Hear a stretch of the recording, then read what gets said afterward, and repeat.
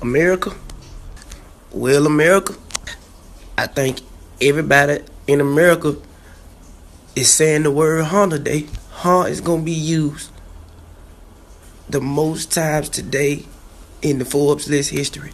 Cause we ain't got shit to say. We can't think right now. Everybody's just gonna be using the word huh. Hey, did you see the election? Huh? That shit crazy, man. How he just won just like that. Huh? Hey, man, so what the fuck we gonna do, man? That nigga won, man.